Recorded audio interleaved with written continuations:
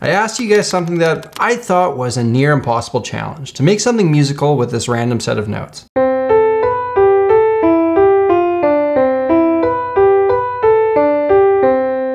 Now, I've done a number of these random set of notes turned into music challenges, and I'll tell you, it's incredibly hard to get it sounding like anything more than a random set of notes. But man, oh man, I am blown away by the quality of the things that you sent me. Today, we're gonna go through some of these submissions, and at the end, I'll show you what I came up with. Let's get to it. Now, with every entry, I got people to explain to me how they incorporated the random notes in case it isn't obvious. To kick things off, Andy Dalbel composed a Spanish-style guitar piece where the random notes form the basis of the higher melody part. Let's take a listen and see what he came up with.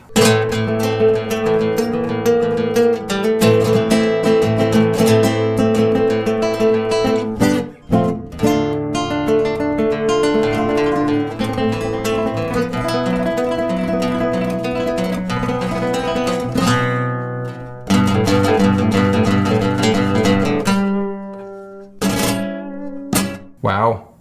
Wow.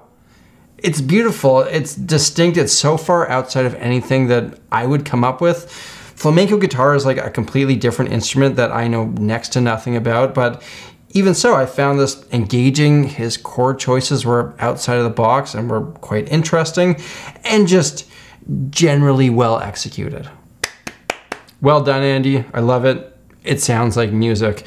He does offer a longer explanation as to what he did and how he incorporated the random notes in his video, and I'll link to all these videos in the description as well. Now, I should mention that everyone who gets featured in this video is getting a $250 gift certificate from the sponsor, Sweetwater, and I'm so happy to be partnering up with these guys again for another one of these. I'm a longtime customer of theirs and have had nothing but great experiences shopping with them. They really do go above and beyond to make sure that they offer the best online guitar buying experience. I mean, for every guitar over $300, they will photograph your specific guitar, and then a technician will go over everything with a fine-tooth comb to make sure it passes the 55-point inspection test. They have the kind of massive selection you can only get through an online retailer like Sweetwater. There's live support should you need it, and personalized gear advice. Anyone who's bought anything through Sweetwater will tell you how impressive the customer service is, and every time you buy something with them, they also send you a free bag of candy, and who doesn't love a bag of candy? Whenever I need something, these guys are my default option, and you can see a list of the gear that I use that they also sell using the link that's in the description. Check out sweetwater.com for your next musical purchase and you won't be disappointed.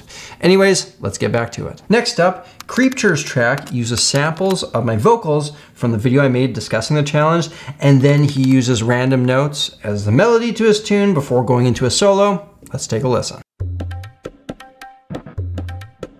Sample it.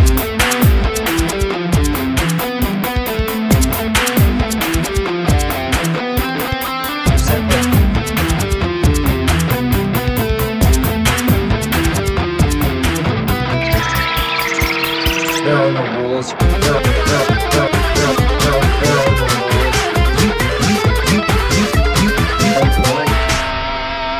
Change up the rhythm.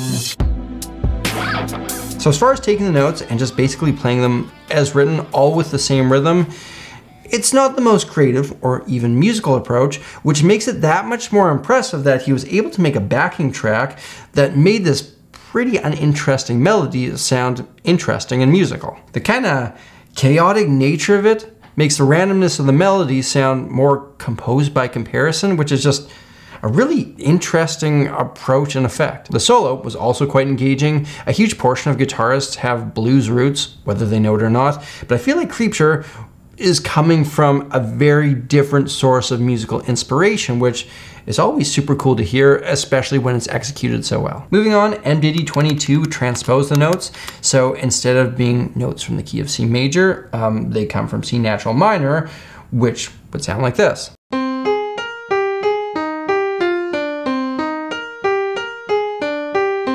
From there, he added some rhythm and rocked it out. Let's take a listen.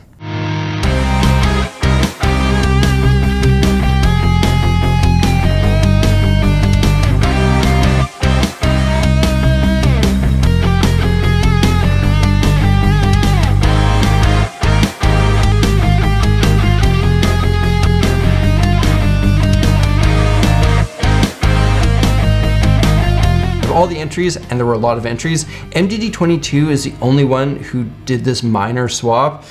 Even for me, as I was working on my own thing, struggling greatly with this fairly obvious change didn't occur to me. It turned out great. He was able to bring life into this. He clearly has a very strong sense of musicality and rhythm. One of the things that stood out to me was the backing track fit really nicely with the melody. All of it worked together. All in all, well done. Next up, Austin E created an 80s synth pop track where he used bits and pieces of the random melody to make things like chord arpeggios and melodic ideas. Check it out.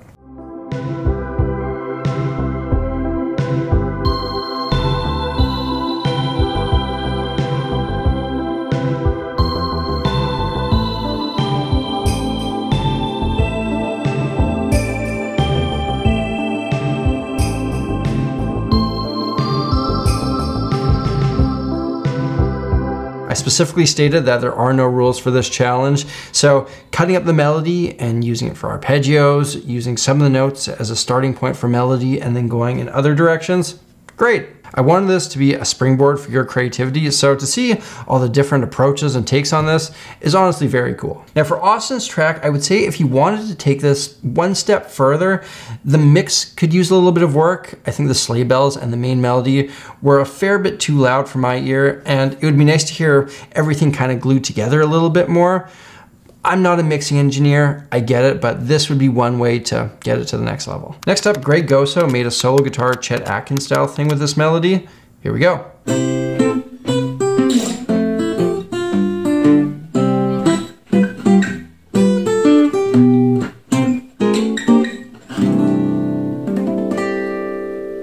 Oh man, I love this style of playing and I do it often. It was a perfect fit and it was very well arranged. And while it's cool to hear people do things that are totally outside of the realm of what you do, it's also cool to hear people do things that you're quite familiar with and you can recognize some of the stylistic elements and be like, hey, that's totally something that I would have done, though I don't know that I could have done it any better than that. Floris Calder wrote a lo-fi synthy song where the melody is all derived from the random notes.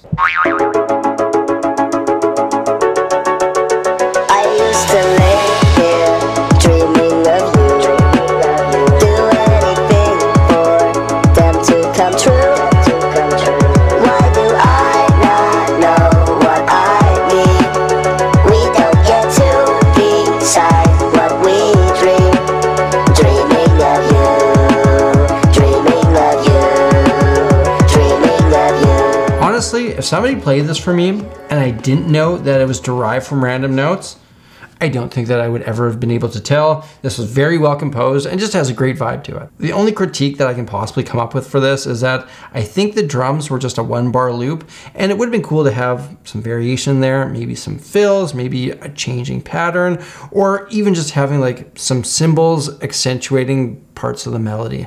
But yeah, I mean, it's just so cool seeing how people have taken this randomly generated thing and made proper art with it. Well done, Floris. Moving on, Victor Scher sampled the random notes piano audio that I made and then built a progression underneath, then created some melody and solo stuff over top as the original sample comes in and out.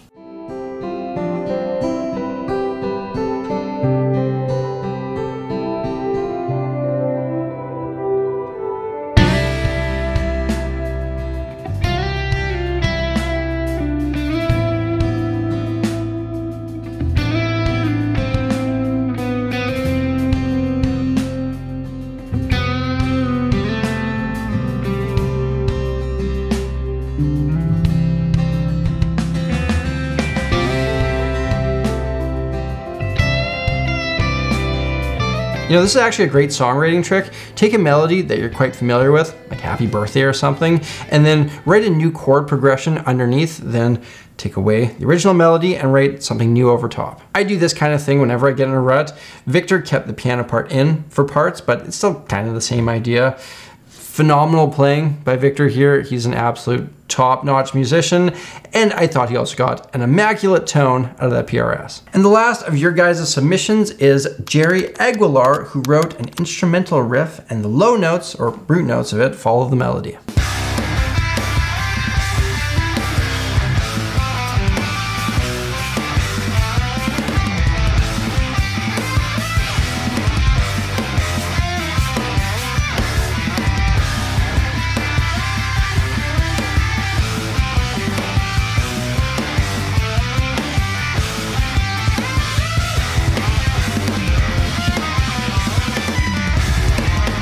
Dude, that was so good.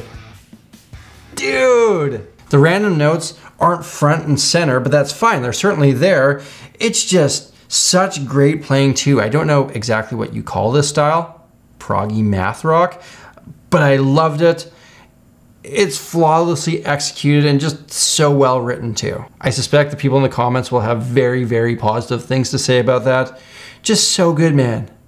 So good. Okay, now it's the point in the video where I share with you what I came up with, and this makes me a little bit self-conscious because there was some amazing stuff that we listened to today, but I didn't listen to any of the submissions before I came up with my own thing because I didn't want to just steal a bunch of ideas that were better than mine. I decided to arrange this into a through composed piece of music, which means there's no repetitions. I'm not going back and playing parts over again. I used the random notes for my melody, really working the rhythm. I went through the sequence twice, and then on the third time, I went through the sequence again, but in reverse. After battling with it for quite some time, I realized that what I was doing kind of sounded like jazzy, old style rock, which at this time of year, chuck in some sleigh bells, and hey, you got a Christmas song. So check out what I came up with.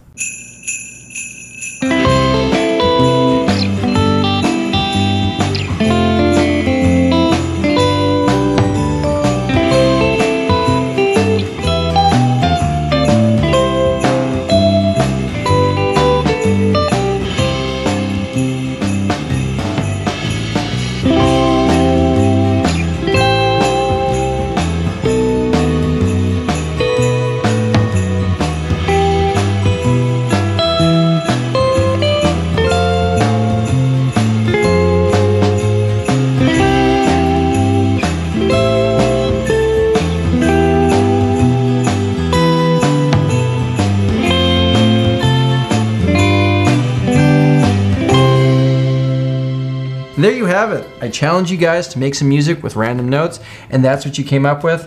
Thank you to everybody who sent in submissions. I'm humbled by the amount of talent there is out there. Make sure you follow me over my second channel where I announce stuff like this, and everybody who got featured in this video is getting a $250 gift certificate from Sweetwater, so look out for an email from one of their reps.